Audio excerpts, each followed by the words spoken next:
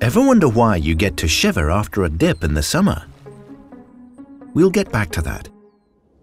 In the meantime, would you like to save up to 40% of the energy consumed in production? Sounds like a good idea, right? What if these savings also created ideal indoor climate conditions for your employees and production equipment? Curious to know more? If you have to cool production lines, the usual way is to cool via a ventilation system. It's essentially a good solution, but in the winter months, the air the ventilation system brings in from the outside has to be heated.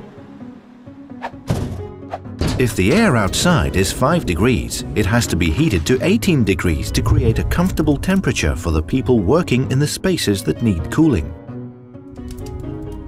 Heating the large volumes of air that are used to cool a production environment is very costly. There's another disadvantage. The indoor climate has very low relative air humidity, and there is a greater risk of static electricity, disruptions to production, and employees getting headaches. By improving relative air humidity in the indoor environment, you can reduce the volume of air heated and save up to 40% of energy consumption. You save energy because the humidification produces a natural cooling effect. This is called evaporative cooling, also known as adiabatic cooling.